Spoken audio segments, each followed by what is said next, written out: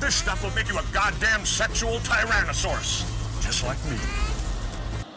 In the next couple of weeks, this truck's going to have a lot more attitude. Going to be doing some mods to it. So I got the micro solar generator on the tailgate here, and I built a 12-volt cable adapter for the power outlet. So now you can just plug it in and charge it up. And it works. 10 amp fuse, 16 gauge wire.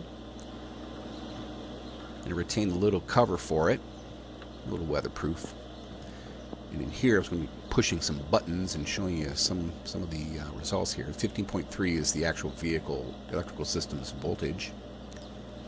And it's got to be higher than what the actual battery is in the solar generator to work. So just keep that in mind. That's the fallacy with these little PWM chargers. But it works. It works. It's off used. It's all safe. So, look at there.